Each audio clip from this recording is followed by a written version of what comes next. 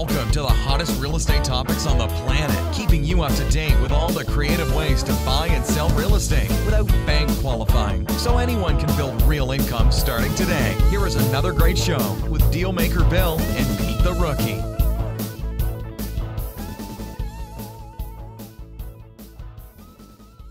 All right, another episode of Flipping Houses for Rookies. Here we are, Peter.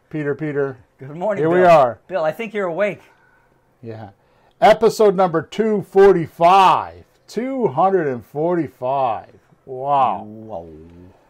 With like 1.25 million downloads and counting, huh? You know, that's a lot of numbers there. Yeah, exactly. So today's episode name is How to Mine Hot Pockets, Peter. Hot Pockets And you're not of creative real estate. and you're not talking about the breakfast treat, are you? No. How to mine hot pockets of creative real estate gold with extraordinary, profitable results. Ooh. Extraordinary. Yeah. Not ordinary. Profitable results. Extraordinary. With, I'm going to read the description. With the advent of cell phones in today's world, it is way too easy to have another give you an address. You plug it into your phone and have GPS give you exact directions to hit the required location.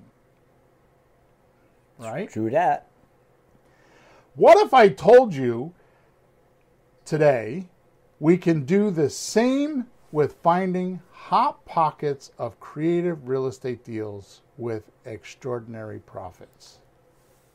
Would you believe me? Or would you be thinking the way our current market with houses selling over market value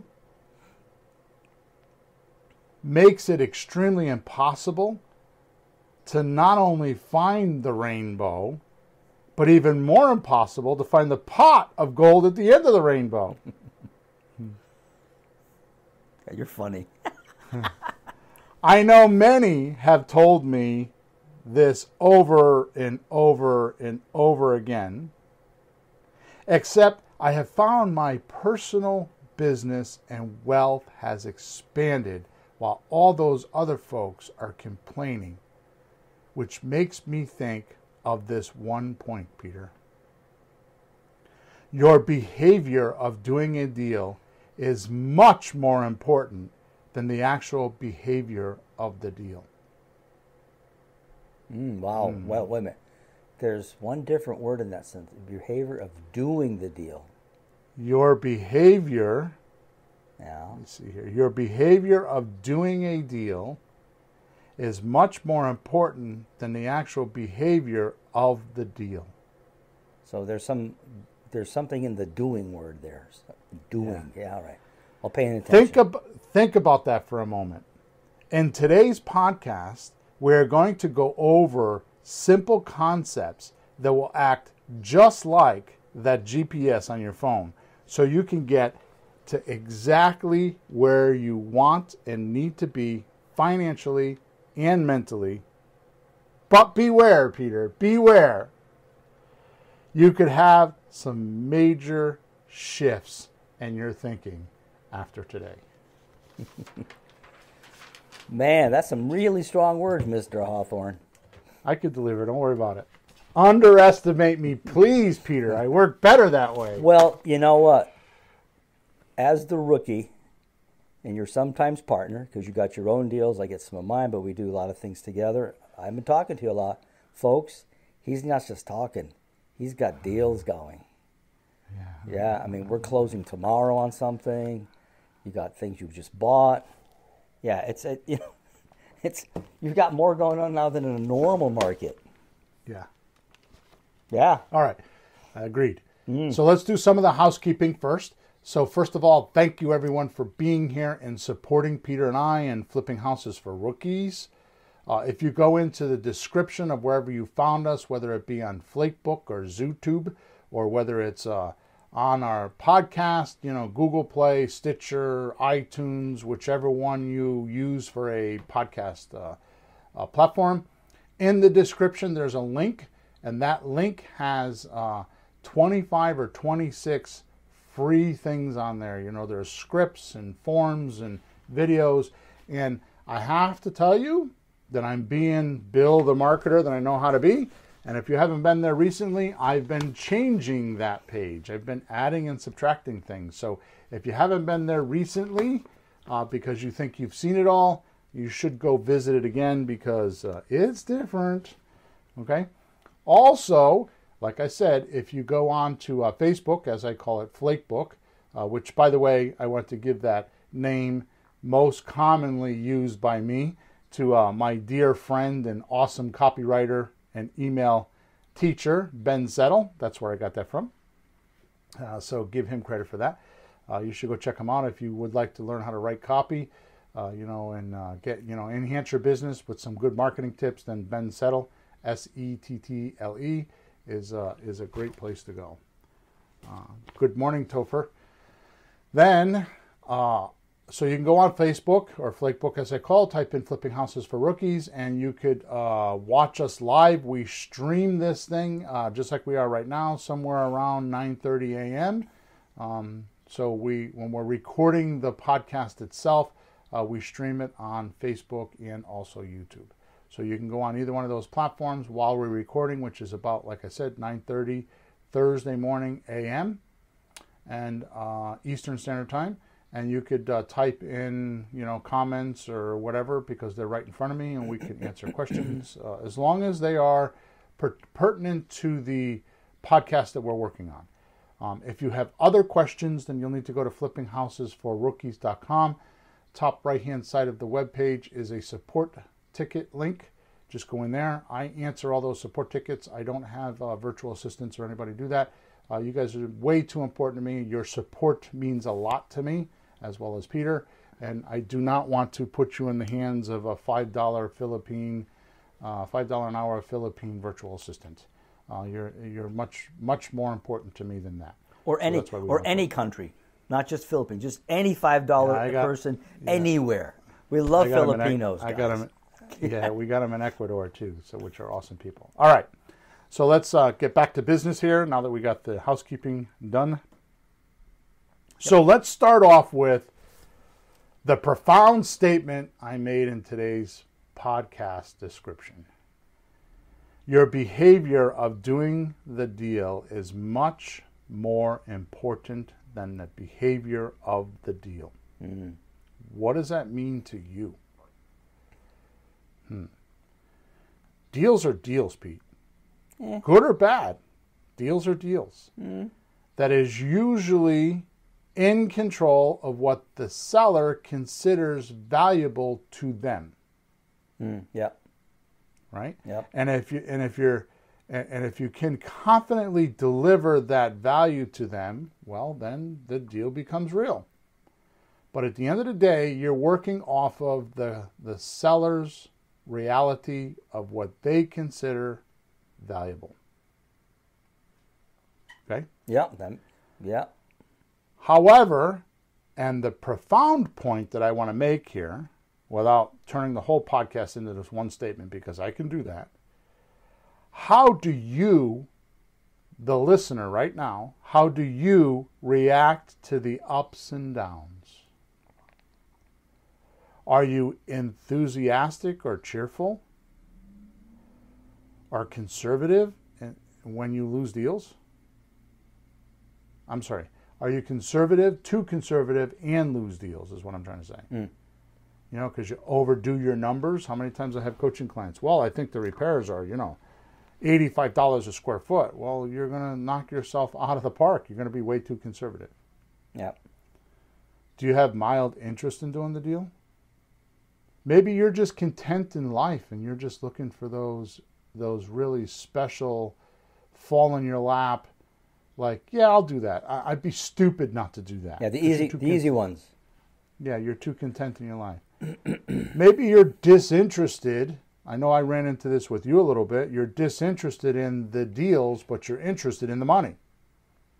Like I put an email out the other day which did not get as much of a response as I thought. and I thought it was pretty clever on words myself personally, but it doesn't matter what I think. It matters what my crowd thinks, my congregation That's thinks. right.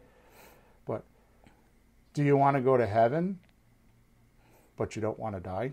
You know, I mean, it's a play on words, and I know, you know, I'm a very religious person, so it's not an insult on heaven. But point is are you disinterested in what it takes to do this business? Do you just want the money? Mm-hmm. Right? Are you bored about it all? I know I get that way. Yes. I saw Bill. We were in the lawyer's office the other day, folks. We just happened to bump into each other doing some paperwork with the lawyer and all that. And Bill's sitting in the other room. He's leaning back like, you know, he's ready to light up a cigar and take a nap. He's so relaxed with the lawyer stuff. I'm getting kind of used to it too, but he's just so bored sometimes. But it's a valuable point, Peter. I'm going to have a talk with him. That we're going to have to turn these sessions into me smoking a cigar. I mean, in the last 8 or 10 days, I've been with him every single day. Where's the patio there? Yeah, exactly. What I found out the other day is the other lawyer that's there is the guy that owns the building, because I was talking about, he was asking me if I wanted to rent a room, which is something I was thinking about. Anyways, So are you bored about it all? How about this? Do you have antagonism, or are you hostile about it? Especially when you're talking to your money guys. Oh, the money guys. Yeah, you pissed off because they have money and you don't? Oh. Are you antagonistic or hostile about it? Well, Bill, I've heard some of the students, when they make phone calls or you hear some recordings and they're talking to a seller, they sound like they're pissed off. Yeah, that's what I'm saying. You know, the seller, you're talking about the money guys. I hadn't thought of that, but I haven't heard that one. But I've heard them with sellers. Like, I mean, is that how you talk to, like, the guy at the gas station, you know, the laundromat, the girl at the grocery store? Like, rah, rah, rah, rah. Geez, like, they're not even going to like you just when you open your mouth. Where do you think that's going to go? Right. Be nice. Exactly. Jeez. Don't Which brings us to the next one. Are you angry? Because antagonism and angry is two different things, right? In my definition of angry, out of this whole entire one, this is the one I see the most.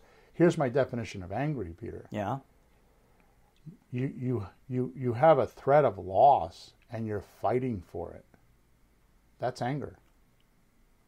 You have a threat of loss and you're fighting for it. You're angry. Yeah. You think you're going to lose something. You think you're going to lose it and you're fighting for it. And you're angry. You know? Well, you know what's weird? I've actually done talks on emotions, like, you know, semi-professional, but I've done talks on it. And you would think that a situation would elicit the same response of emotion from everybody. Not at all. Like one situation, one guy, I had a friend, he was a class president, and no matter what happened, he was just like, oh, it's fine. He was just always up there, you know? No wonder he was class president. I know somebody, the least little thing goes wrong, crash, like, take it easy. Right. So your response is your response. It doesn't have to be that. But you think it does. Oh, he said that's what made me mad. Why'd you get mad? Why don't you just let him say it, walk away, and go, It's your response. It can change. I'm not saying you flip the switch, but don't think you're stuck with it, because you're not. You have something, you can change that. And that's important in life and in this business. If you have a crappy attitude, you need to figure out how to move that. Exactly. So do you hate your seller and others in the deal? I mean, I see this happen. I see this happen a lot. Hate the seller? I mean, hate the seller? Yeah, because well, I have a deal that we just closed yesterday that the seller went behind my back and did all kinds of scrupulous stuff and tried to sell to somebody else because, you know, covertly, right? I could easily hate her. But if I did, she called us at 5. She called us on Friday morning and said she wanted us in the house that day. At 5:30 that night, we wrote a purchase and sales contract. 5:30 p.m. on a Friday night. Yeah. We closed at 3 o'clock on Tuesday. If I hated her for what she did to me, which I could have easily done, I wouldn't have made the deal. Right. Okay. Yeah. Perhaps you're resentful about the deal. Or here's what happens. You're resentful about your spouse or somebody that's busting your chops because you're spending all this money and you're not making any money. So now that resentment leaks through the deal in neediness. Right? Because you're resentful, you haven't made a deal yet, and you're trying to prove it to somebody else instead of just doing what's right for the deal. Yeah. Right? Yeah. How about having no sympathy? I can do that easily. Whoa. That's one of my favorite. Unexpressed resentment. Those are a lot of your suspects. Unexpressed resentment. So they're resenting you because they think that you're trying to make money off of their dough. A lot of people will tell you, so you're trying to make money off of my asset? They don't get it. Unexpressed resentment. Right? Yeah. Or how about being passive aggressive? Huh. Yeah, well, we could talk about that for 4 shows. Passive aggressive. Being covert? Yeah. Yeah. Okay. How about anxious? Fearful? Maybe you feel there's no hope or total terror. Possibly numb. Some people are just numb. Right? Mm-hmm. Or just treat the deal like it's dead. Oh yeah, no, that happened. Look, what do you mean? Treat it like it's dead? Well, we've had situations where, no, it's not going to happen. And you go, wait a minute, and just come up with some bright idea how you can bring it back to life. You think, no, it's over. He's not going to do it. Wait a minute. That's a great example, but how about foreclosure?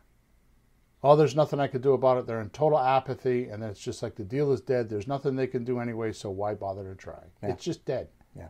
And they're just staying there as long as they can until somebody physically comes and moves them out of the house. Mm-hmm. Right? Head in the sand type scenario. Yep. See, Peter, your behavior or attitude, as I just stated, has everything to do with how the deal turns out. Like I always say, where your attention flows, energies go, results show. So if you're angry and you have attention on being angry, what kind of energy are you going to feed into that anger? Mm-hmm. You're going to build that anger. It's going to go from being an anthill to a mountain. Yep. Because your mind is just going to keep pouring energy into it. And you're going to get angrier and angrier and angrier, and the result that you're going to have is a blow up. Ah! Right?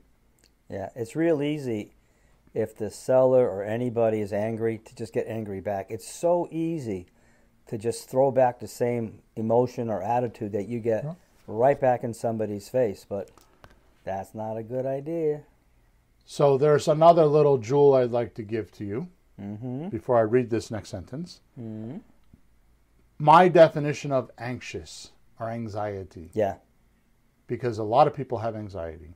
Mm-hmm. So here is what anxiety is in my mind. Mm-hmm. Anxiety is fear of not knowing what's going to happen in the future. Unknown future events. Unknownness. Which is why my statement on every deal to all my clients is just do your next step. If you're in control of the next step and you feel good about it, then the anxiety will go away. Yep. Because you know what the next portion of. So anxiety is the fear of not knowing what's going to happen in the future. Yep. But if you do your next step and you know what's going to happen, the anxiety will go away. Yeah. Right? So if you're always anxious, then what you'll get is more anxiety. Yeah. Right? Worrying you have to about change that pattern. Worry about is not going to fix it. Right. That next step, you get this feeling like you're kind of helpless, not in control, and you can't be sure what's going to happen. But Right. that might be 5-6 steps up, right? And how's it going to end up? Well, You might be out of sequence. You might be at step 3 and thinking about step 8. Well, Yeah. the reason why you're anxious is because what happens between step 3 and step 8 and the amount of data and the amount of information that you can gather to make the decision at step 8 will help you make the decision at step 8. yeah. But if you're missing, I do that with my oldest daughter, Jessie. She's going blah, blah, blah, blah, blah, blah. I'm like, Jess, you don't have enough data. You need to slow down. The next step you need to do is get this information and then get that information. And then once you get enough information, you'll be able to not be anxious and you'll be able to make a conscious decision and not worry about your decision because you feel like you've extrapolated or pulled out enough information so you can make the decision, right? Yep. So wouldn't it make sense to remove as many of these obstacles as possible so you don't get driven into an emotion that holds you against the deal through your own doing? Your own worst enemy, huh? Yourself. So another saying that I have, and again, this is all just kind of profound stuff. Another saying that I have is frustration is a function of expectation. So if you're frustrated, look at your expectations. What are you expecting? Maybe you were over-expecting. Like I expect my wife to pay a doctor bill that's $100,000. And I'm frustrated when she's not paying that bill. That's probably a bad example. I expect my wife to pay for dinner, and she never pays for dinner, right? Yep. So if she's, and I've talked to her about it and blah, blah, blah, blah, blah, and I can't get it to change. So if I don't want to be frustrated, then I just need to change my expectations. I need to change my mind on expecting her to pay for dinner. Right? So that's a bad example, but I think it's true though. We keep hoping things will happen the way we want. That's nice. Try to do that, but if you're expecting something to happen that may not, you're just going to frustrate yourself. You have to just. Right. How many students call me or text me or email me, my coaching clients, and say I got this deal, and they're counting their $30,000 or $40,000 before they even close the seller on doing the deal? They've already collected. Yeah, they've already collected the money, and they're already spending it. Telling me what they're going to do with it before they even close the seller. They're already skiing in Colorado. Exactly. So what I'm talking about here is how you hunt for deals. So many, and I think it's about 90% of all real estate investors make this mistake. They think that they are in the business of structuring and making deals for profit. That's what they think. No, they aren't. Unless you want to do things the hard way, like go on the MLS and try to buy a flip, raise the money, do the renovations, and sell it. That's one of the hardest things you can do, right? Yeah. Wouldn't it make sense or make more sense if we were in the business of finding sellers who are ready to sell or have sold something before, even complement what the seller wants? And when giving your offers, consider them valuable. So if you talk to somebody, why not talk to somebody that is willing to hear about a creative real estate deal? And so when you call them, they find your offer valuable. The fact that they don't have to be a landlord might be one of them, or the fact that you can rent from them for a year or two and then buy. That might be valuable to them. Right. You see what I'm saying? So why not start in that pool instead of like the for sale by owner that's looking for $200,000, and you say, well, I'll give you $1,500 a month. He's like, why would I do that? The market's hot. I can get 20 grand over. Right? Yeah, true. Your success depends upon the value the seller places upon what you can do for them.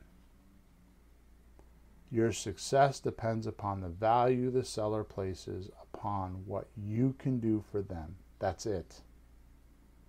Okay? The biggest mistake I see when teaching or coaching is the real estate investor uses their own value or what they think the seller wants to determine the best offer for the seller. And they push it hard. Yeah. This is how you get ghosted. Here's where the passive aggressiveness and unexpressed resentment comes from. Yeah. Possibly hate because they're like, they don't want that, right? So the rule, missed a lot, is find out what people want and then help them get it. So find out what your seller wants and then help them get it. Right, but I think people make the mistakes. I know I have. You talk to somebody for 5 minutes and you think you know what it is. Yeah. And I remember reading I can't remember the book now, but he was talking about going 7 levels deep. Yep. Right, remember that one? 7 levels deep to find out what it really is. Like you ask somebody, what do you want to do? Oh, I want to lose weight. Okay. Well, why do you want to lose weight? Well, so I look better. Like, well, why do you want to do that? Well, I want to feel better too. Well, why is that? Well, then I'll feel better about myself. Why? Well, then maybe I can get a relationship going. Oh, why didn't you say that originally? Yeah, so it can take, we get a little impatient. Because I've done it, like, oh, I know what he wants. He wants this, that, and the other. And then it wasn't right. It just, too impatient, not listening, not caring enough about the other guy. And you don't really get the right thing. That's right. Yeah. All right, so let me ask you and the listeners this. What do you think would be easier for you to do? 1, help the seller get what they want. Or 2, try to change or overcome their intended motivation with some magical sentence or some special deal structure. I refuse to answer on the basis it may incriminate me. You get what I'm saying here? Yeah. So the next rule, okay? Yeah. And beginning and the very beginning of mining hot pockets of gold with extraordinary profit results is motivation. Okay? Yeah. So once you figure out motivation is the only, let me give you a two again. Once you figure out motivation is in only a few types of buckets, in other words, common amongst many, right? So it's just like we talk about objection, stalls, and resistance when we're talking to people. What are their objections? What are their stalls? What are their resistance? Yeah. And we find that there's 13 to 18 of them that are common amongst all sellers. So once you list those 13 to 18, the stress goes away because you're like, oh, there's only 13 or 15 of them. Mm-hmm. Then once you know how to handle them, it takes less stress out, right? So when somebody says, oh, I don't want the mortgage to stay in my name while the deed's in your name, you know how to handle that. Yeah. Right? So what I'm saying is the same thing here, right? Is once you figure out motivation is in only a few types of buckets, 12 or 13 or 15 types of motivations, it'll put your mind at ease because you're not thinking that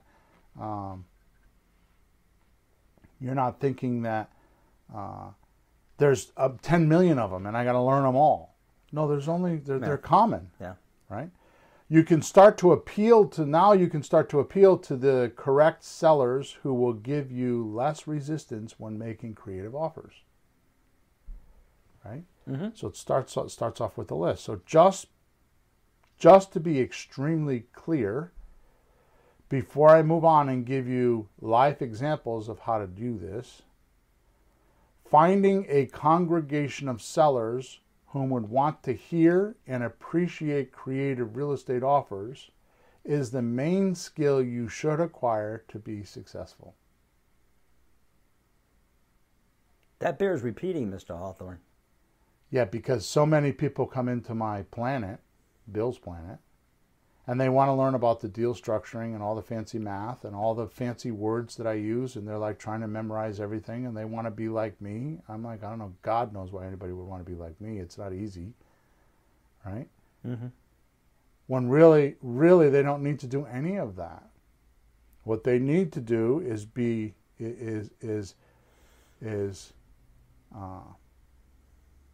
really concentrate on finding sellers that would want to hear and appreciate their creative real estate offers. Mm-hmm. That's the skill you should have, is finding those sellers. Yep. Because once you find a motivated seller, they don't give a crap about your education or what you're going to, all they want to know is you're going to help them. They finally found somebody in the sea of life that is willing to help them. For real. Yep.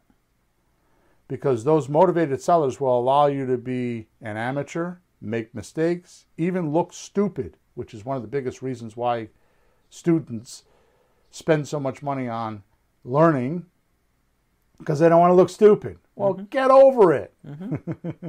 I look stupid all the time. No, I said that to you yesterday. I had to talk to some lawyer about this house, this abandoned house I've been looking for and looking after. And it's like, so, and I don't talk to lawyers a lot. And this is somebody I don't know at all. And I asked, so if I do this, this, and that, will that make sense? I don't want to look stupid, which was not the. And I don't really care if I look stupid. I don't want to look stupid, so he doesn't work with me. Mostly, like this guy doesn't know what he's doing and dismiss me. That's the real reason that I don't want to look stupid. I don't know about anybody else. It's not a personal thing. I just don't want to look like he doesn't know what he's doing. Don't hire him. Answer the questions wrong, fail the job interview, and you lose. But you're right. Because I did it. You find the guy who has a problem. You find the answer. Like my first deal, I don't know what I was doing. I said everything half backwards, but they're so happy to find someone willing to help them. It's like, that's it. You're the guy. If it's you or nobody in a way, So even if you're not perfect, they'll let you be an amateur. Yeah. They'll let you make mistakes. Yeah. They'll even tolerate you looking stupid, but they'll still do the deal. Yep. Hey, Peter, I went to the bank 2 days ago, Uh-huh. and I deposited a pretty big check. Yeah. And I want to tell you about my experience at the bank. Yes. They know me there, so they're like, "Hey, Bill, how are you today?" "I'm pretty good." "Geez, it's kind of nice outside. Are you going to be able to get outside and get some sun?" She says, "Yeah, I hope so. Probably at lunchtime." I'm like, "That's pretty cool." I said, "You guys got to be a little bit nervous about the 19th, March 19th. Connecticut's going to lift all the COVID restrictions, and that means you guys are going to be back to normal, right? So you're probably going to be like a little bit nervous about that, right?" She goes, "Yeah, they got a lot of good stuff going on, so I don't think it's going to be any problem." "Do you want me to put the balance of your account on the deposit slip?" I'm like, "No, I'm online. I can see that anytime I want." "All right, here you go, Bill. Have a good day. Thanks so much." Okay? Yeah. She didn't say to me, "Where did you get this money?" She didn't say to me, Did you look stupid while you were collecting this money? Did your seller say something to you hurt your feelings?" She didn't say any of that. The money has no conscience. She didn't ask me if I did a good job with my seller. She didn't say to me, "Are you a professional? Bill, I know you've done hundreds of deals. How did you handle that seller to make this big deposit?" She didn't ask me that. Right? Well, people don't care about a lot of stuff. They care about what they care about. That's the lady at the bank. That's the seller. All they care. That's all they care about. To back up the podcast, it's the value they think you're giving them. And that's different for everybody. Somebody might value the fact that you're paying next month's mortgage payment. They don't have to pay it. Yep. Some people might value, I just closed on a house, 2 days ago, and she needed $100,000 to go pay off debt, and her value was that I could write a purchase sales contract at 5:30 on a Friday night and close on a Tuesday night. And she apologized to us 3 times. Oh, really? Yeah, because we gave her that offer 5 weeks ago. And she said that she had somebody else she was going to talk to. She was very sly. She was Asian, very sly, right? And I told Sean that, hey, she's got plan B. You have to ask, what is plan B? If you don't like my offer, what is plan B? And plan B is going to look more valuable to them than plan A, which is us. So she said she had somebody else she was going to show it to. I have a friend that's in the business, blah, blah, blah. Well, on Friday night, I make her confess. Because I'm not doing the deal until she tells me what she did wrong to me. I point blank let her know that. I'm not doing this deal until you tell me what you did for the last 4 weeks. Why didn't you sell to us 5 weeks ago? Tell us what you did behind our back. Well, I signed up with a wholesaler and they told me that they could give me $200,000 in cash. And Sean's like, "I told you, Mia, that you weren't going to be able to get that money. They aren't going to be able to perform. It mathematically doesn't make sense, because here's what happens, Peter.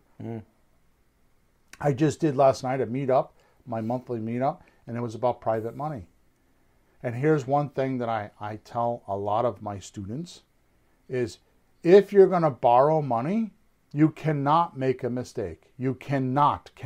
Take all the anxiousness away. You cannot make a mistake, because if the money guy doesn't feel like it's valuable enough, he won't or she won't give you the money. So you can offer whatever you want to your seller. You can sign contracts, which if you sign the right contract, the purchase and sales contract, you put in there's a finance contingency. And if you can't get the financing, you back out. So what are you afraid of? If the bank or the hard money lender or the private money lender or your grandmother doesn't feel like it's a good deal, you're not getting the dough. Nope. End of story. So what are you worried about making a mistake paying too much for? Why are you overanalyzing it? Right? Yep. Doesn't make sense. All right.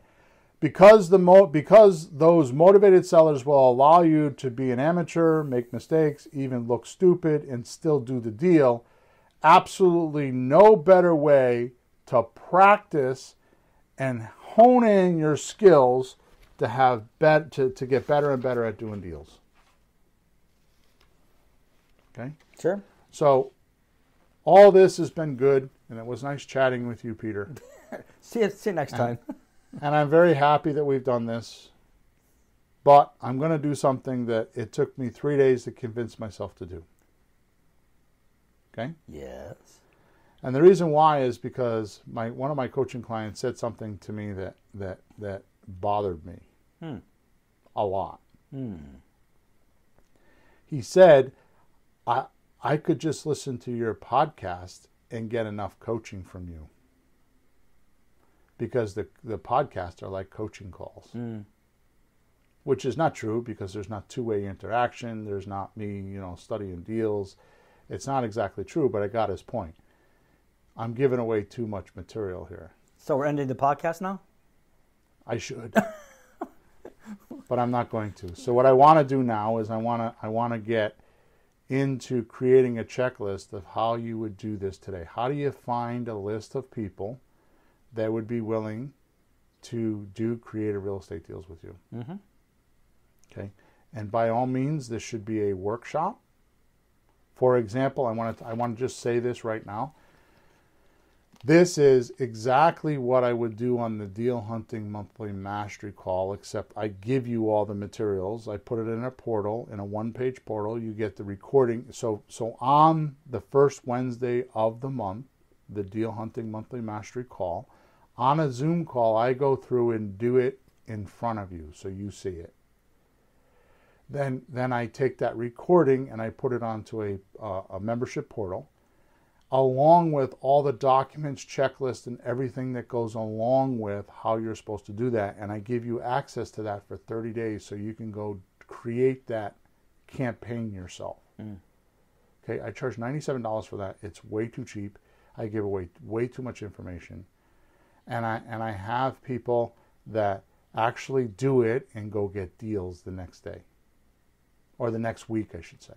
Because it just works. Yeah. Okay. So this is something along the lines of what I would do in the Deal Hunting Monthly Mastery Call.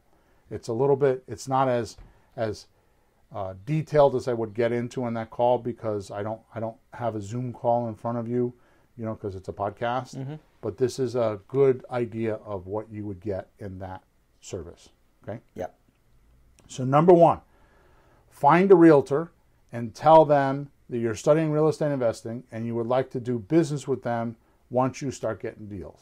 So you're going to start building your team. Okay, so tell them that, even if it's 1 or 2 or 3 realtors, you just don't lie to them. Just say that, once you start doing deals and you need a realtor, you'd like to be able to use them. Are they interested? Some realtors don't like to deal with investors. So make sure they're willing to do that. Okay? Yep.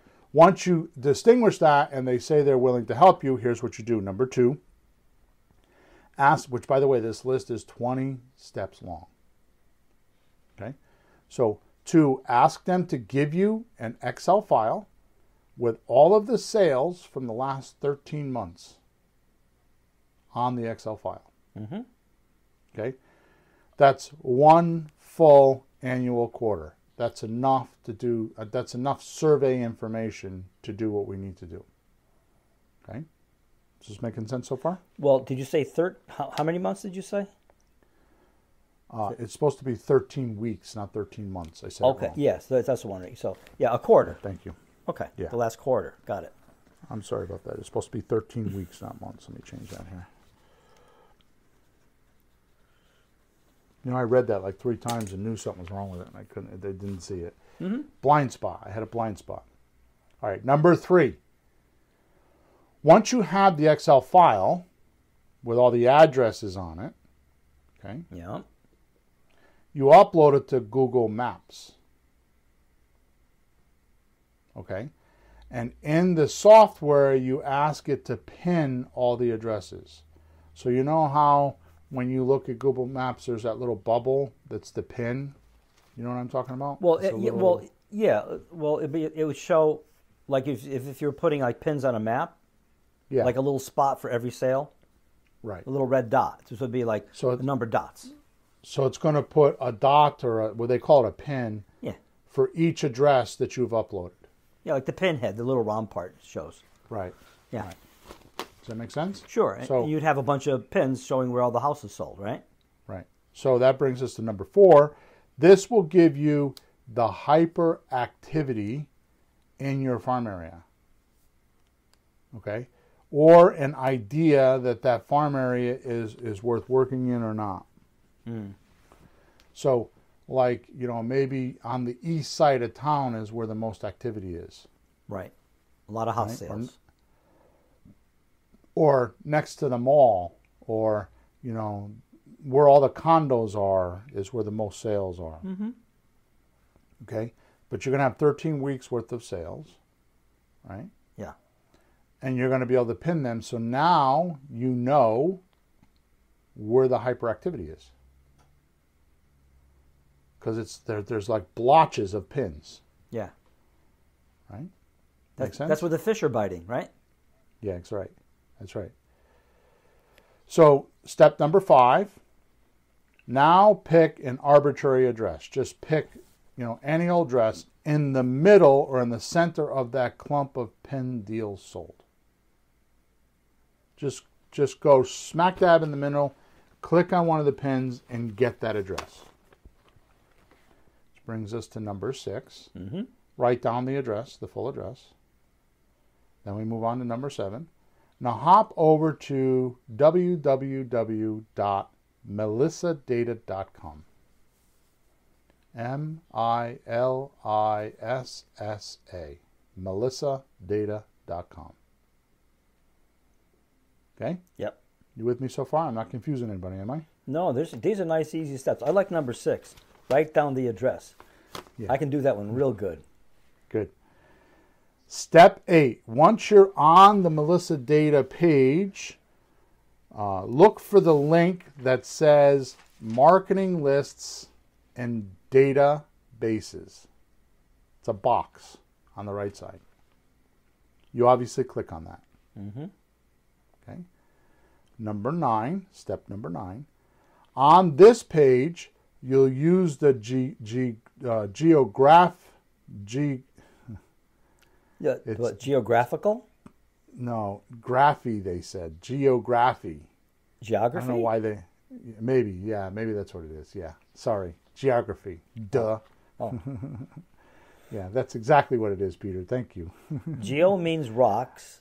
Graphy means Yeah. right. They're writing on the rock so you can see where things are. Really? Yeah. For real? Okay. Yeah. Yeah. Like geology, rocks, Okay. right. So it's like when you write a map. I had no idea that meant. I looked it up once, twice. So on this page, use the geography button on the left. Once you click on that button, in the middle of the screen, another screen is going to open up. You're going to use the address and radius link. Okay. So once you click on the geography link or button on the left, it'll open up on the right the address and radius button in the middle of the page. Okay. Step number 10, there you put the address you wrote down in step number 6. You type it in for the address. Also choose the radius that you're willing to drive to do deals. then click the Add button in the box. Now, I'm going to tell you that if you type in 25 miles, it's going to cost you like $3,000 for a list. Oh, there's going to be a ton of names? Yeah. A ton of addresses? Because you're going to get all the houses? Yeah, you're going to get a lot of addresses. You're going to be surprised at how many names you're going to get. Well, okay? Yeah, sure. So I tend to do, well, let me just keep going because it'll explain itself. But just be careful with that section. I would do 5 miles to start. Mm-hmm. Okay. Step number 11. Then go back to the left menu, okay, on the left side, and click on the absentee /owner type. Absentee owner type. Okay. Then, once you do that, in the middle of the screen, it's going to say absentee owner occupied in the center of the screen. So there's 2 screens. There's 2 boxes, one on the left and one in the middle. Mm-hmm. So first you're going to open the one that says absentee owner on the left. That'll open the screen in the middle, and you choose in that middle screen the absentee owner occupied button. Okay?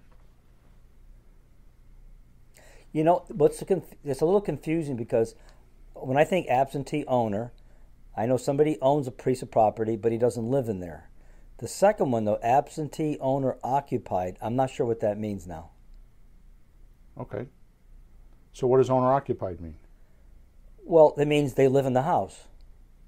Okay. But if it's absentee owner, it's like he doesn't live in the house that he lives in. That's why I'm being confused. Sounds like he doesn't live, but he does. Absentee and occupied seem like opposite. I'm missing something. Right. So it's both. You can choose, once you're in that screen, you can choose from the absentee section or the owner occupied section. Oh, I got it. Okay. I thought it was the same, okay, that makes more sense because you can't be both. So it brings us to number 12. Then choose the absentee owner in the drop-down menu. Okay. Okay. Then step number 13. Now I choose underneath that. So absentee owner. There's 4 selections you can make, and they are in county, in state, out of county, out of state owners. Mm. So they're all absentee owners. So they're going to be, are they in the same county absentee owner? Are they in state absentee owners? Are they out of county absentee owners? Or are they out of state absentee owners? Right. Okay. Then on the bottom right hand side, you're going to click Add Filter. Okay. Now somebody's going to go through, you're going to think this is a lot, but if you listen to this podcast and just write these steps down, I'm not doing that work for you. I'm not giving you a checklist. You come to the Deal Hunting Monthly Mastery, I'll do all that for you. Mm-hmm. But for today, I'm just proving a point. This is what you would do to find deals. Okay? And that's especially The right deals. That's especially important right now because it's hard to find properties. Like you might be listening to this a year from now, 2 years. Well, right now, it's rough to find properties. Yeah. Selling is easy, buying is not so hard. So this is important so you can find more. So once you add the filter in step 13, you're going to go to step 14. When I did my address, I found, so I put my address in and I put a couple radiuses in there. So when I did my address, where I live here, okay, I did a 5 mile radius. It pulled up 4,110 names. Okay, so you get what I'm saying there, Peter. They're absentee owners that live in a different location. They either live in county, in state, or out of county, out of state. In other words, the tax bill is not going to that property. So would it be accurate to say they're landlords? Maybe, maybe not. I don't know. All I know is they don't live in the house. Yeah. So what are the chances of me talking to them about taking monthly payments and paying them off later that they're not already doing that? Probably about 100%. I don't have to convince them. They're already motivated, just like I was talking about. They're already doing it. Mm-hmm. I'm already in their mind, in the conversation in their head already.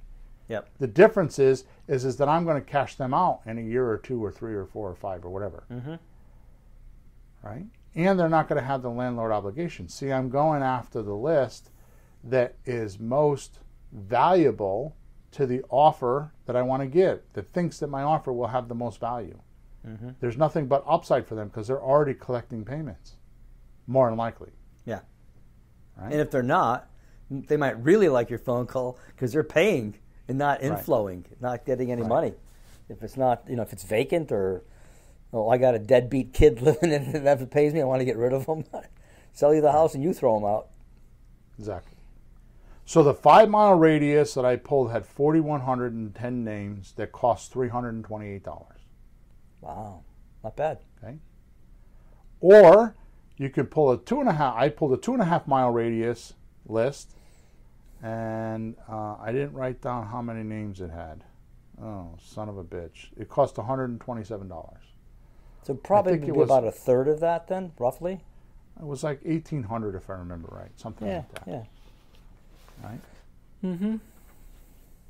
So, do you think you can buy leads? You think you could buy a house with all those leads? And you spend $328. Do you think now? Step number 15, because I got to keep going, because otherwise I'm going to get ahead of myself. And we're kind of ahead schedule on this podcast, which I was surprised to see, but that's because I'm just sticking to the script. So step number 15 is now here's the complete magic of doing this. This is completely magical, which is why I don't normally talk about this kind of stuff on a free podcast, because who else is giving you these steps or these tips or these ideas? Bill, I've heard you talk about Melissa Data a number of times. This is the first time I've heard all the details in it. I'm glad I know where to find the podcast to write these down if I want to use this or have, I got a kid looking for a house having a hard time, so maybe we'll go. I'm surprised you had all that details. So I'll go back and try this out. It's and a I'm lot not of done detail. yet. Yeah, I know. I'm not done but yet. just getting the specifics, like all the little menus and with the follow down. I've never heard you give that detail. So watch this. Melissa Data, this is the magic. This is amazing. Mm-hmm. Melissa Data will give you for that $127 or $325, whatever the number is. Here's what they will give you. Mm-hmm. They'll give you the property owner's name. They'll give you the property address, the mailing address for the property, and the property owner's phone number. The phone number. For 8 cents a lead. 8 cents a lead. And I got 8 cents, man. 8 cents a lead. I'm going to tell you right now, we're doing this, which we're going to change because I'm going to talk to Sean about it this afternoon, and I got some other ideas that I'm not going to talk about with our software. Mm-hmm. We're going to actually hook the two pieces of software together for 8 cents a lead. But I'm going to tell you right now, I pay $97 a month for PropStream to get 10,000 names downloaded. Mm-hmm. So Sean goes in there and downloads these lists, and then it costs me 15 or 20 cents to go skip trace them to get all their information. Oh. Yeah, because PropStream might not have their phone number, huh?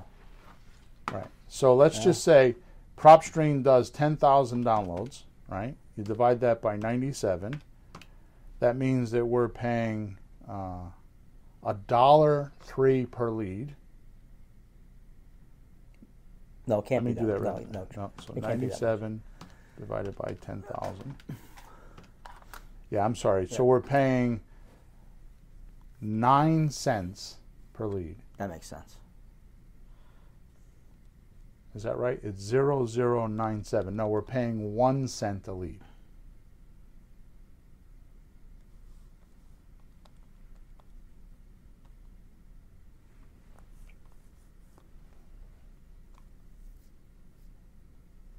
Yeah, I think that's So right. we're paying about 1 cent a lead Yeah. to download them, right? Mm-hmm.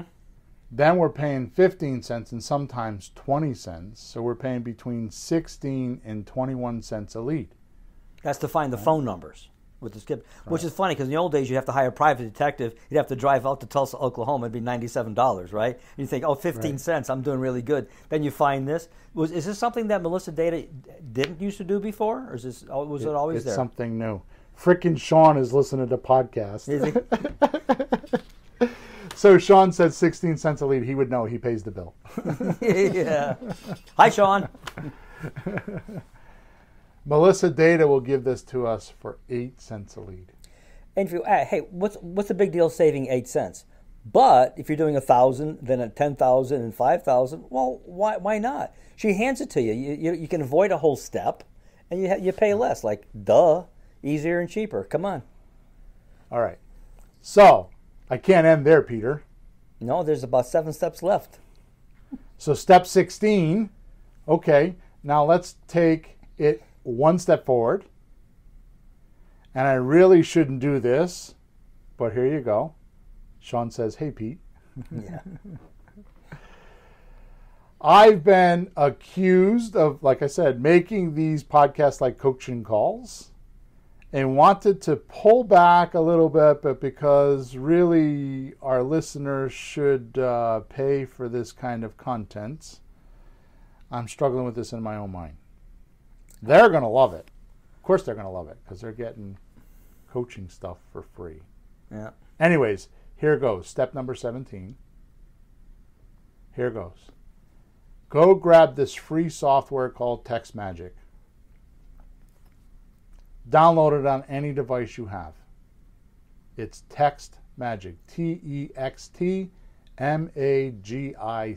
TextMagic. Here, you'll pay $3.99 for a phone number, $3.99 for a phone number, and then about, I think Sean tells me it's like 4 or 5 cents. I thought it was a half a cent, but I think I was reading it wrong. I think it's like 4 or 5 cents a text. Yeah. And the $3.99 is just to have your phone number to use. It's not to pay for their phone numbers that you're paying for. Just you have a number with them, $4. Right, so you're not texting with your cell phone number. You have your own private number that you'll be using on Twilio. Okay. Now that you have it downloaded, the TextMagic downloaded, and you're ready to go, upload this Melissa Data list that was given to you that you bought from Melissa Data to TextMagic.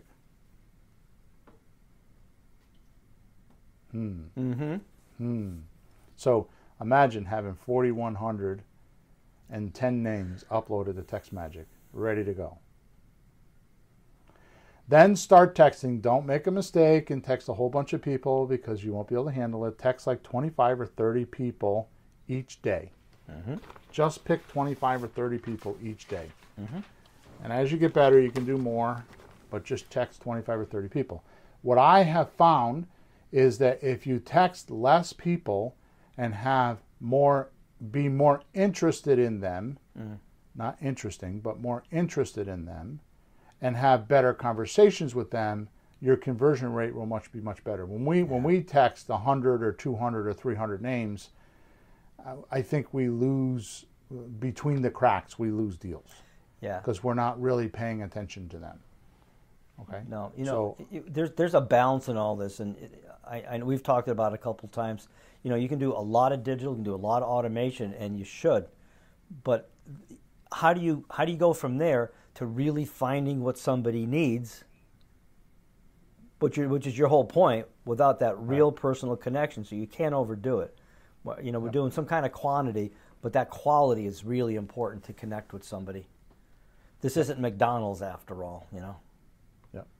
So both ways work. Both schools of thought work. But I'm suggesting in the beginning, you only need one deal. You don't need 3 deals a month. In the beginning, just get used to it. Yeah. So here, step number 20, here's what you're going to text. Hi, I'm texting because I'm interested in buying the property over at X. X being the address. Which, by the way, if you upload your spreadsheet correctly with the property address and the Excel sheet labeled correctly, you can actually use a little, what do they call it? I don't know what they call it, but you can insert the person's address off of the Excel spreadsheet. So it would be something like, hi, I'm texting because I'm interested in buying the property over at 123 Main Street. Is it for sale? Wow, it'll even insert the address. Wow, nice. So I want to make something very clear here because I will get support tickets on this. So I'm going to talk about this in a minute, but I want to make it clear at this point there's a difference between what we're doing right now and the FSBO script, because people will get confused about which script to use. So realize each list or each type of person we're talking to has the beginning script change because you want to get their attention. So like the for sale by owner script that's on the free website, the free stuff website, right, is for calling for sale by owners. It talks about, do you want to do a terms deal? It does it that way because they're used to getting pummeled with realtors calling them trying to get it listed. So we're asking them to do a terms deal because they're like, what is that? It knocks them off of their automaticity in their head, thinking that a realtor's calling them trying to get another listing. Right. So it makes us stand out. It's a unique selling proposition. It makes us stand out. Okay. So here, because we're calling off-market houses, they're not for sale yet. Right. Or they most of them, because really think about it, with the pandemic, there's pent up sales. So there's people that have not listed the house because they don't want the pandemic in their house, or they're afraid, or whatever their situation may be. They didn't list the house, but they really do want to sell it. So now you're sneaking right through the mailbox, right into the front door, standing in the foyer, saying to them, "Hey, do you want to sell this house?" Yeah, but you're asking, is it for sale? Because it's not a FSBO, so you don't assume it is. That'd be stupid. So it's more accurate. So you're saying, "Hi, I'm texting you because I'm interested in buying the property over at X 123 Main Street. Is it for sale?" Then once they say yes, you text them, "Could I rent it for a year or two without landlord obligations and then sell it to me?" That wouldn't work for you, would it?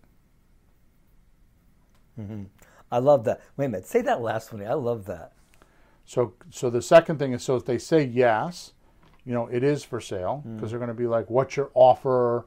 or "How much?" or, because they think they're cocky because they got other people trying to text them and other people asking them. The common thing I hear is, "I got 5 people a day asking me to sell this property." Okay? And just don't take offense to that. And remember what I said in the beginning of the podcast, that's antagonism. That's pure antagonism. Yeah. They're being antagonistic to you. Don't be antagonistic back. Right. Stay cheerful, and you'll just don't let it stick to you. They don't mean it. It's just that's the way some people are. Yeah. Right.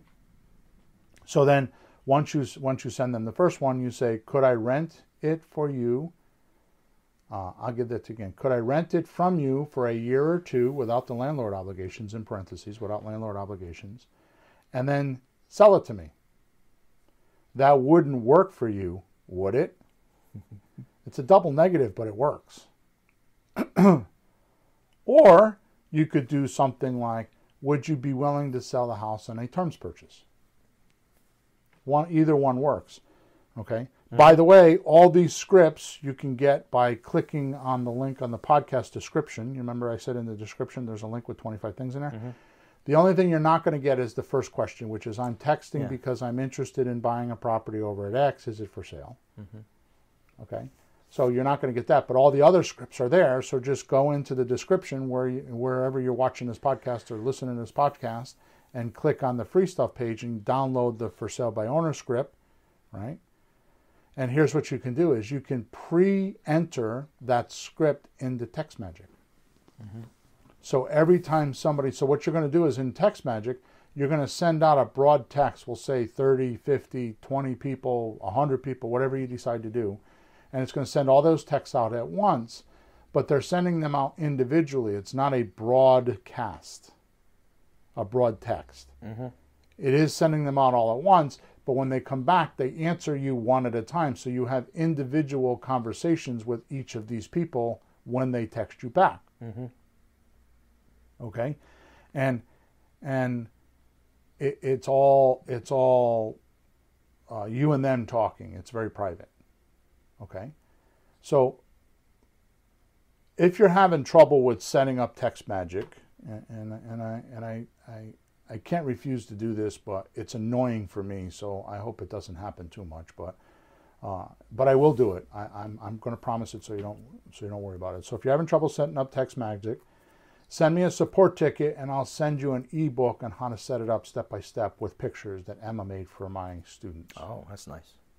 Okay, so if you're having trouble, I mean, they have videos and stuff on there, but if you want a direct link to do that, then I can send you send me a support ticket, and I will send you the ebook. Yep. Now, I would like to mention that all of that is cool as hell. It really is. Mm-hmm. I mean, what I just told you is not something you would, never mind get it for free, but most guys that charge for information don't even know how to do this. Matter of fact, Sean is on the call, and I guarantee you we're going to have a conversation about this because we're going to be together later on today. But I have some other ideas for him that I'd like to implement right away that for 8 cents a lead, it's freaking unbelievable for off-market properties. And by the way, Melissa Data does a whole lot more than owner absentee. They do foreclosures, they do vacants, they got a whole array of other types of deals. So it doesn't have to be just this one kind. What I'm telling you is if you're going to make offers where you want to do a lease option, or if you want to do, a rent to own, or if you want to do a slot deal to start with, why not go to where the people are already have that conversation in their head about collecting monthly rent, and go talk to those people and have less barriers or restrictions, right? And more important, let me go back to the beginning of my notes. When you start following these main concepts, which are, let me read it to you again. Let me see here. Success depends upon the value the seller places upon what you can do for them, right? Mm-hmm. So the rule that's missed by a lot of investors is find out what people want, then help them get it. So we know what people want because they're on the list. They're on the absentee owner list. They've already moved out of the house. What you're going to find is a lot of accidental landlords. In other words, they bought another house, they went to sell this house, a year or 2 or 3 ago, or whenever, and for some reason they couldn't sell it, so they rented it out, so they didn't have the expense. They couldn't handle the new house and the old house, so they rented it out, and it's just been kind of that way. Yeah. You're going to run into a lot of those. So is this valuable to them when you start saying, well, I'll rent it? You have no landlord obligations. Right now they have landlord obligations. Mm-hmm. And when I get through a certain period, I'm going to get my buyer qualified for a mortgage, and we're going to actually get you off of this puppy. Mm-hmm. And they're going to be like, really? So now you have a better chance of making deals because you're speaking to the right crowd. You know what I mean? Sure. This is kind of like, you know what Chris Ruth's restaurant is? Most people do. It's a very expensive steak restaurant that's a la carte. You go in and it's for 2 people. Yeah. It's $100, $150 to eat. Yeah. Right? This is like me being in the parking lot of Chris Ruth's trying to sell hamburgers or sell McDonald's or Burger King. Mm-hmm. Why would I want to do that? They're already full. They just had a $150 meal. Why would they want to buy a hamburger? Yeah, even if they're going in, they don't want a hamburger. They're there for a fat steak, and you're just hamburger. Never mind. Right. You see what I'm saying? So it's the message doesn't match the crowd. Mm-hmm. Right. Where if I took those same hamburgers, right, and I went to and I'm just talking. I hope I don't get in trouble with this, but like if I go to Ethiopia where there's children that are starving to death because they don't have food, and I try to either sell those hamburgers or get rid of those hamburgers there, what's the difference? I'm going to have no trouble in Ethiopia or wherever, right, getting rid of those hamburgers, right, because there's a high need for them. Yeah. So what I'm telling you is the only way that you can make money is put yourself in a position to make money. So how do you put yourself in a position to make money? Well, put yourself in front of the most possible, best prospect you can find. And then do your stuff. So all I'm saying is the true talent, and it's showing up now. It's more magnifying now more than ever in my 20 years. Because the market is so hot that you can't just willy-nilly go look for leads and just accidentally find them anymore, right? So what is that story, Peter? I'm not sure that I can do the story any justice, but it's the guy that's in the early 1900s. He's digging for gold, and he spends his life savings on all this equipment and all this machinery, and he's digging. He goes a year or two and he runs out of money, and he goes into town and he goes into the local bar and he finds the wealthy, this wealthy guy that buys everything, and he sells him all the equipment for 25 cents on a dollar. Yep. Right? So what does the wealthy guy do? He doesn't even go out to the site. He doesn't even look at the equipment. He doesn't even care. He goes and finds some engineer or gold specialist, I don't even know what you would call them, to do studies on the gold veins under the ground. He does studies because he's an engineer. He knows how to do that kind of stuff. So he hires this guy. He spends all the money on this guy. And then he comes up there and he says, put the machine right there and dig. And it happened to be like 8 feet or 3 feet away. It was ridiculously close. Away from where the other guy was digging, and they drilled down and they hit a gold vein and he became more wealthy. Yeah. The point is, the first guy was just moving his equipment around and taking haphazard shots at let's dig here, let's dig there, let's dig here. They didn't do their research. Where the wealthy guy, which is probably why he's wealthy, did his research and put the drill where the vein is most likely to be. Yep. Right? Yep. This is in my head the picture I get with investors. Are they just moving their equipment around and just drilling, looking for the gold haphazardly because they think this is where it should be? Or are they going back into history looking for those people that actually have had experience with what we want to do? Like, for example, out of area owners that are they have bought another house because they moved out. Mm-hmm. They have some experience that the likelihood of them being an accidental landlord or the likelihood of them collecting rent is very high. So they're already, that trigger point has already been, it's already went off in their mind because you don't have to convince them to collect rent. They're already doing it. Yep. So the value or the benefit you're going to bring to them is, well, I'll tell you what, you're collecting rent right now and you got landlord obligations and there's no payday for you. How about if I give you full asking value and I rent it from you with no rental obligations? Which, by the way, all those rental obligations that you're making with your seller get passed on to your buyer. So you don't even have the rental. You don't have those landlord obligations either. You're putting them onto the end user. He has to cut the grass and shovel the driveway and make the payments and all that stuff. So you're just passing it on. So why not hire the engineer to find the gold vein and put the machine above it and dig, and you'll have a better success. Yep. Right? So that's what I've showed you how to do today, is how to do that, right? Mm-hmm. So if you go to flippinghousesforrookies.com, right on the main page, there's a pretty blonde with a fistful of money, and to the left of that, there's a course on the front page called Creative Real Estate Deal Making 101. Okay? So in that course, you'll learn how to make offers. The 7 deal strategies that I use. So if you want to just in a weekend hatch yourself up, you can do it in a weekend.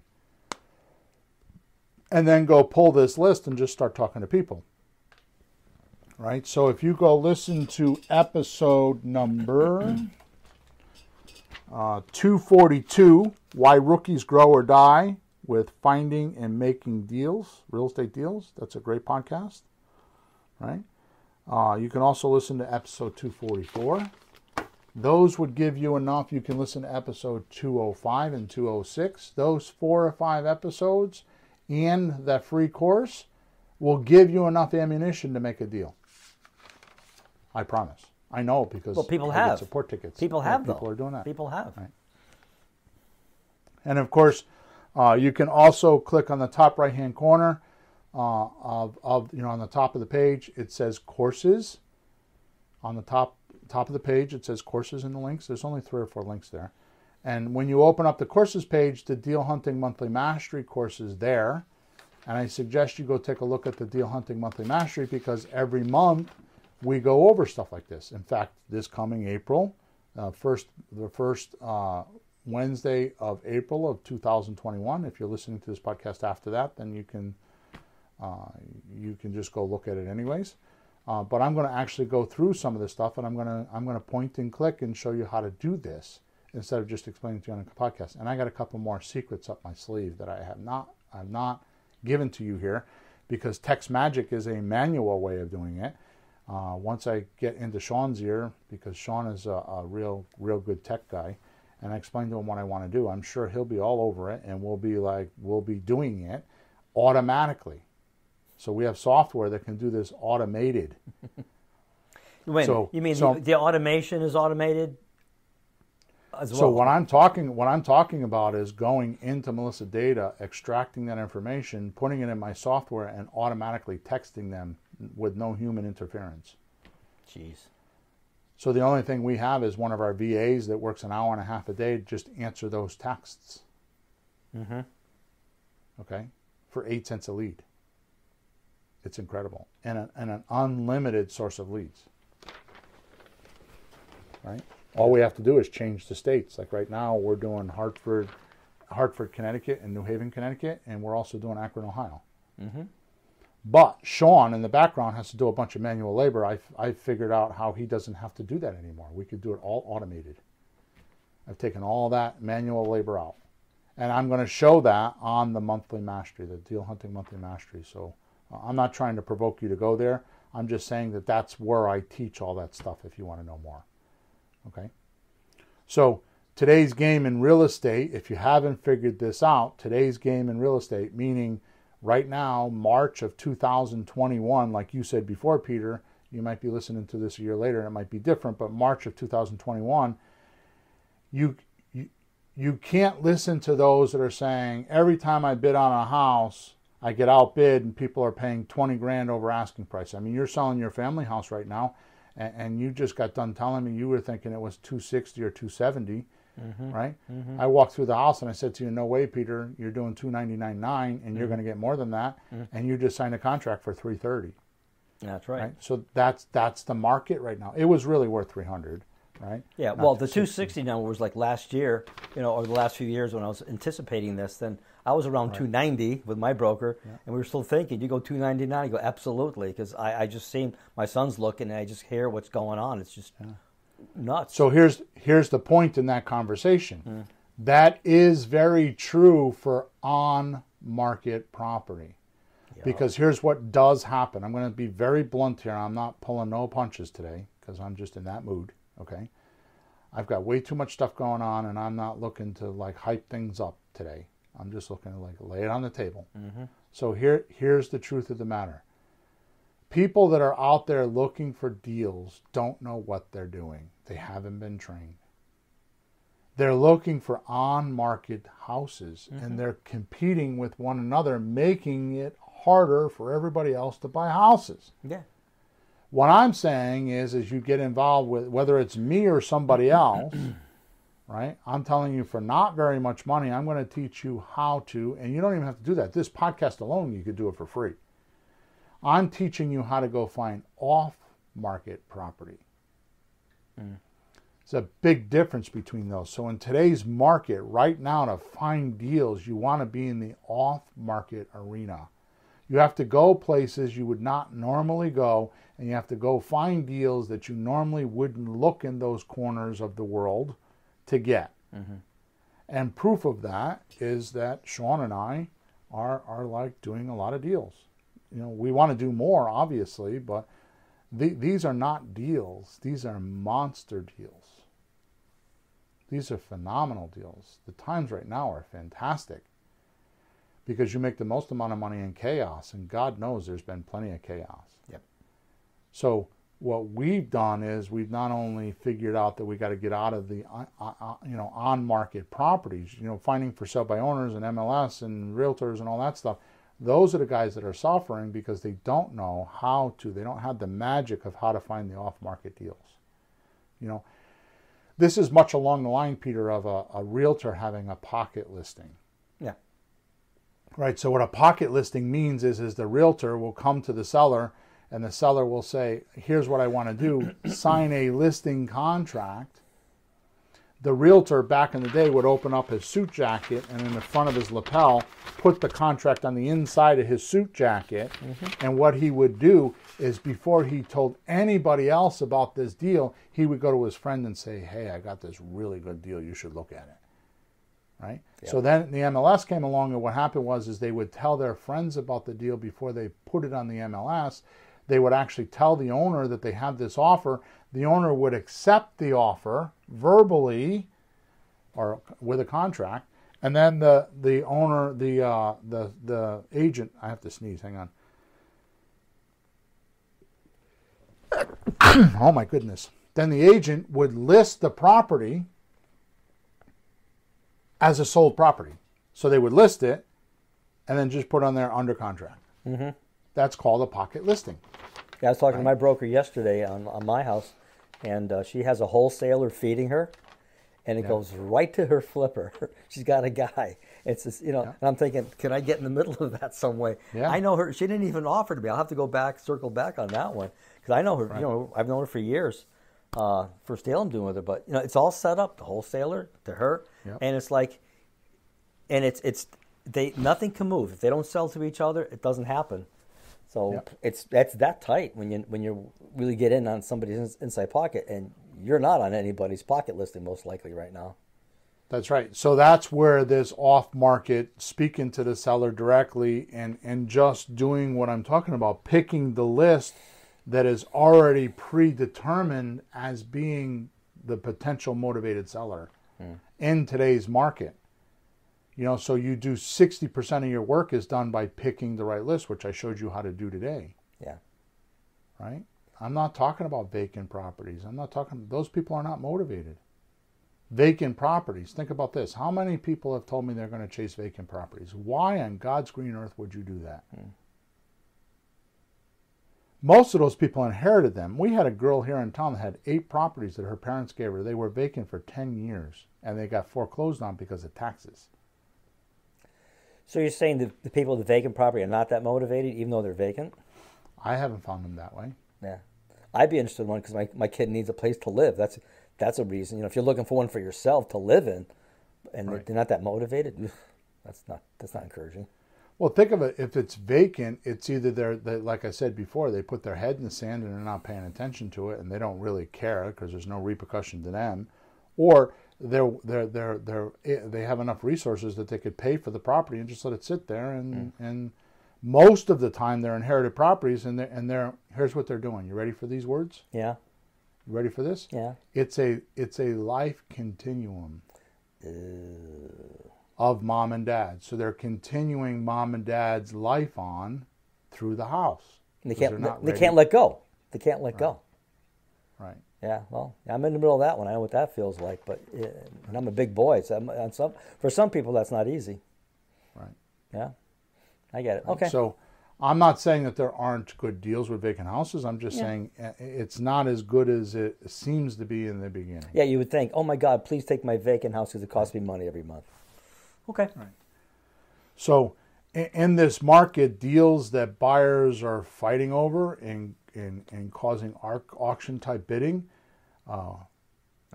which in turn gets sellers 5, 10, 20 grand or more over the asking price. That's not the game. Yeah. Right. Which is why I created the Deal Hunting Monthly Mastery.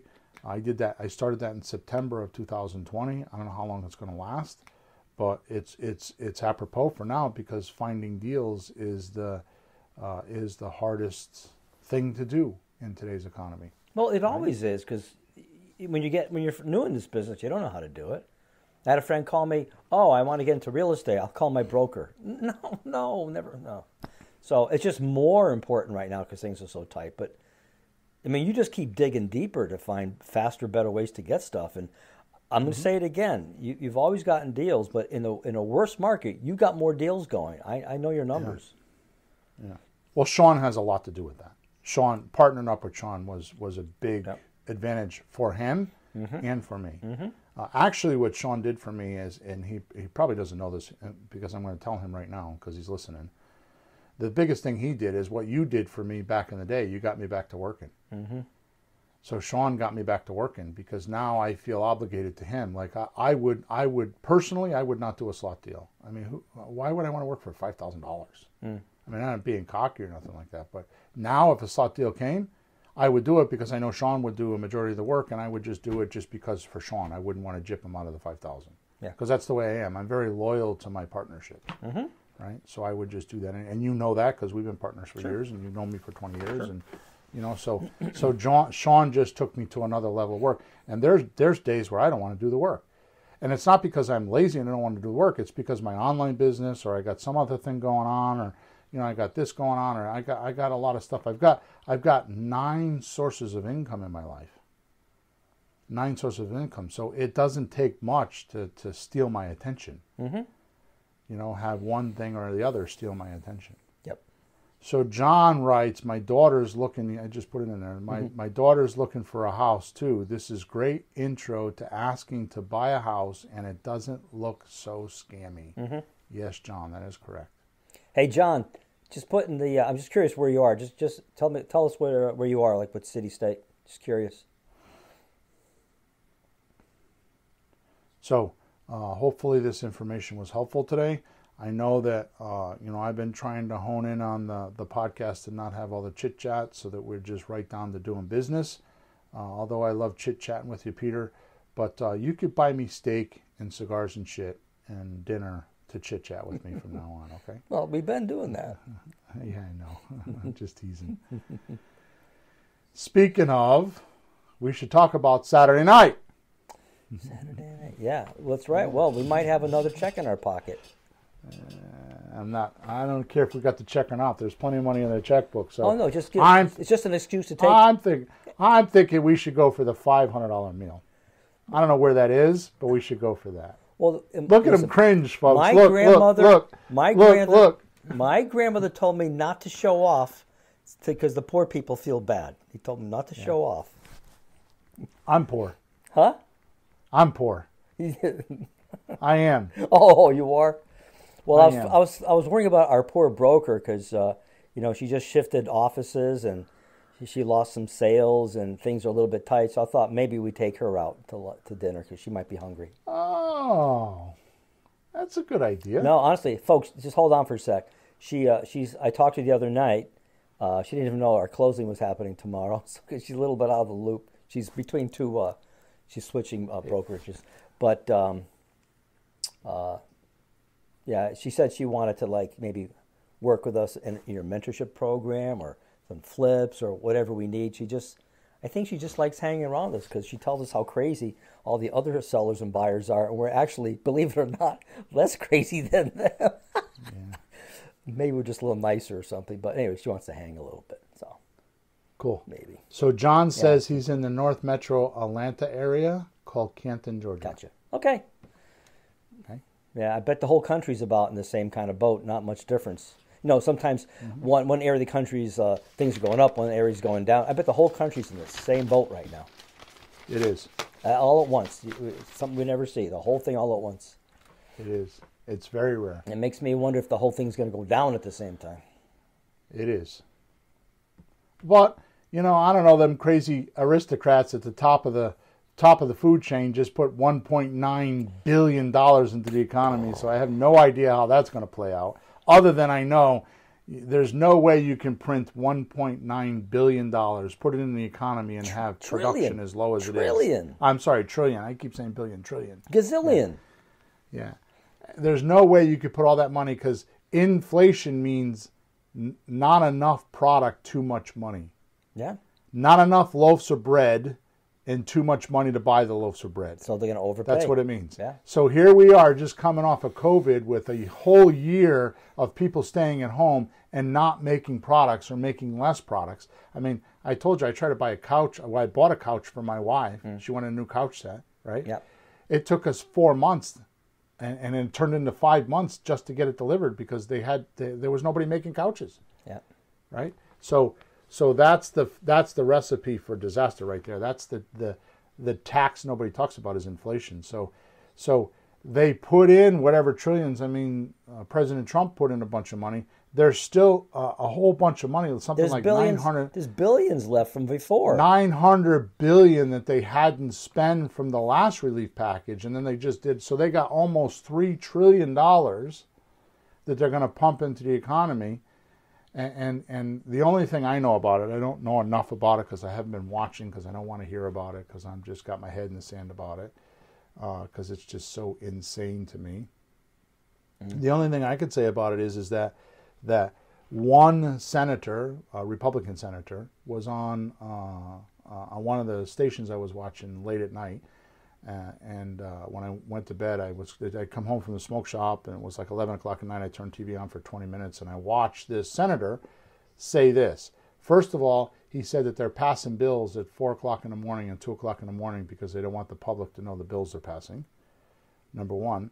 And number two, he's like talking about, I lost my train of thought. He's talking about how it was the guy that made them read the bill. Right. And it took them 11 hours to read the bill. Read the damn thing. There's hundreds of pages. I'm surprised 11 hours to read it. I'm surprised they can get through it in 11 hours. Right? So here's what he said, is too many times I heard that in 2024, 2025, 2026, he said this is an emergency relief package. Why are they talking about 2024, 25, and 26? The money should be gone by then. Why? It's a relief package for the Americans. And what are they saying about 2024, 5, 6? What are they saying about it? The money, some of this money is going to get released then. Yeah. So he's like, why are we? Where's this money going that it's going to last? You know what I mean? It's like, this is supposed to be relief for the Americans now. The emergency is now. It's not in 2024. Yeah, so but Bill, his point is that there's a lot of things in the package that has nothing to do with emergency. I read in the Epic Times the other day that only 9% of that money is being used for COVID. Oh yeah, most of it is like some horrible states and cities that just did a crappy job running their economy. There's going to be, here's some money because you did a crappy job. Is that how you raise your kids? Hey, you did a crappy job. You didn't go to work. You lost your job. Here's a bunch of money. How about get a job? They reward the downstats. So anyways, So I don't know what's going to happen. All I know is this little niche that I'm talking about, where off-market properties. You go look for those. You do exactly what we're talking about in today's podcast and the last couple podcasts we've been talking about. And you will find deals, you will make money, and you will find those motivated sellers because they are out there. They are there. Don't let anybody tell you any different. And if you're not finding them, then you are doing something wrong. You need to do something like get on this podcast or get on my monthly mastery or go find someone that could teach it to you. It doesn't have to be me. And figure out who's doing a lot of deals right now and take advice from them. Mm-hmm. Okay? So that's my parting words, Peter. Thank you for being with us. Thank you, everybody, for listening and all the support you give us, all the support tickets, all the nice comments. There's not a single support ticket. I can't even remember ever seeing a single support ticket that somebody doesn't start off with, Bill and Pete, we love the amount of content you give us. Thank you for doing all the hard work and giving us what we have to get us going. I mean, they're all, I'm just kind of paraphrasing, but they all start off that way. They start off with thank you for all the materials you give us for free. You know, not even just for free, but the materials you give us so that we have a chance of getting going. So almost every support ticket starts that way. So I feel happy about that. I feel like we are doing our job. We are changing the industry, and I want to continue to do that. So thank you for all the support. Make sure you go to flippinghousesforrookies.com and do a testimonial for us if you feel like we're doing a good job. If we're not doing a good job, leave us a testimonial anyways so that we could go fix it. Okay? But just a big fat thank you from everybody. And we're over and out. Chat with you next week. Love you being here.